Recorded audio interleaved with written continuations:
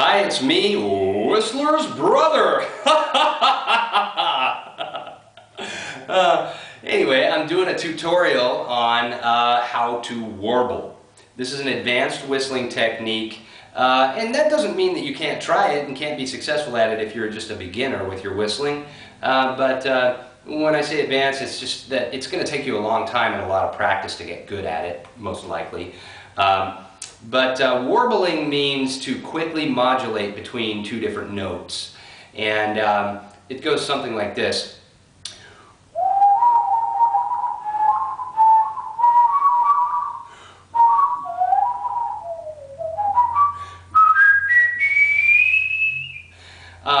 Switching between the two different notes like that, there's different methods to do this. The method that I use is what I'm going to teach you, and you might not be successful with it. I use my tongue. Pretty much anybody who warbles will tell you that you use your tongue, and that's going to be the switch, sort of, that you switch between different notes with.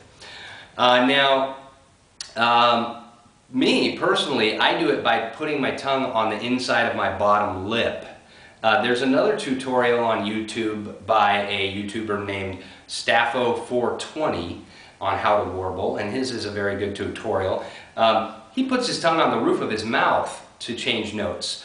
I can't do that. I've tried, and you know, I just stick with what I've been doing since I was 15 years old. I've been doing this for the last 25 years about, and my warbling has gotten much better recently. But here's the basics. Okay. When you're whistling, generally your tongue is going to be out of the way. Your mouth is going to be open. You're going to have a certain amount of air space inside your mouth, and the air is traveling through that. And then when it gets to the opening of your puckered lips, it's going to go through a much smaller opening. And when I warble, what I'm doing is I'm changing the size and shape of that air space, the cavern inside my mouth. Okay, so really what I'm doing is I'm trapping air underneath my tongue. When I whistle the first note and then switch to the other note, I'm taking my tongue, let's say this is the bottom of my mouth and this is my bottom lip here, and my teeth are sitting right here against my bottom lip. Okay, my tongue is kind of hanging back like this, just whatever. So I've got all this space here, okay, all this space inside my mouth, and then when I switch to the other note, I'm putting my tongue here up against my bottom lip, and I'm trapping like a mini cavern of air underneath my tongue. So it's drastically changing the amount of airspace. I go from this much airspace to this much airspace inside my mouth. Okay, the lips, I'm not consciously aware whether my lips are actually changing or not with it. I don't think so, because to do it that fast, I think really it's just that the tongue is causing the inside of my mouth to be a different shape and a different size, and that's causing the note to shift. So this is something like any technique with music or anything. You're going to have to play with it until you get it to work. But the main thing is you're going to want to trap air underneath your tongue when you place your tongue against the inside of your lower lip. So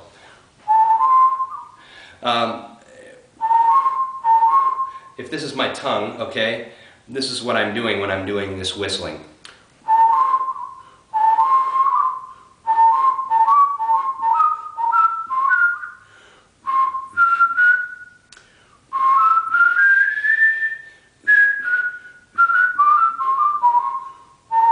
But the tongue is, anytime you have that sharp cutoff with a note where I'm switching to another note, the tongue is moving. It's either going here or it's going off. Now for me, generally, and I think that you'll probably find this is true, that when you move the tongue to touching the inside of the bottom lip and cutting off you know, that bubble of air underneath your tongue, you're going to have a smaller space inside your mouth. You're going from this much space to this much space instantly, and so it results in a higher note. I don't know the physics behind it, sorry. Maybe some genius can enlighten us all. But so that's basically it, really. I don't know if I can give you any tips beyond that, other than that it's probably going to take some trial and error. It's going to take some effort. And when you first start doing it, again, you're not going to sound like a pro at it. When I first started, I could barely do it, and it was very, you know, it sounded kind of like,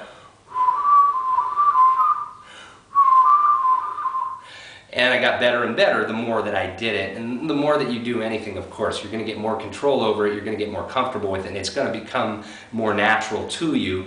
And eventually, when you've been warbling for a long time, you get to the point where you can just incorporate it into your whistling and into your songs without even thinking about it. So, I mean, if I try to whistle something these days without using my tongue to shift notes like that, it's very challenging because I'm so used to doing it. It's just natural. I don't even think about it anymore. So anyway, I hope this tutorial is helpful. If you have any more questions about it, or if I can give you any additional help with anything specific that you're having trouble with, leave me some comments on the video and I will get back to you.